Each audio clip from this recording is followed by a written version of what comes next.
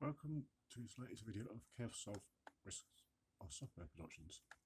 I will update to one of my existing applications, BusTimes, up to version 1.14.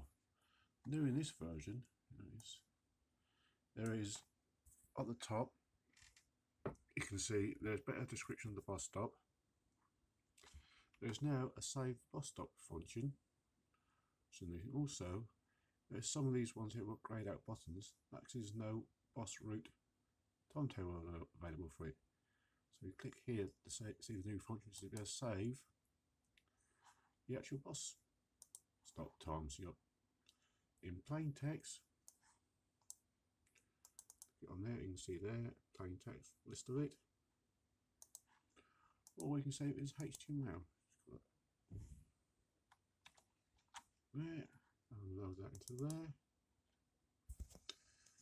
and there you go. The times of the bus and directions and all that. Do it as you please. And a few other alterations as well is the scrap directory is now cleared out on X when the application is quit. If the program crashes for any reason, which hopefully it shouldn't do, hopefully all open files will be closed.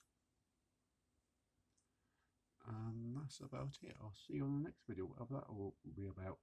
And don't worry, KPDF utilities will be updated. It's a matter of finishing writing the manuals, and I hate manual writing.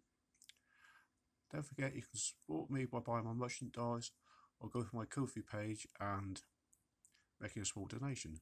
Links will be in the description for both and where to download this application from. Thank you and goodbye.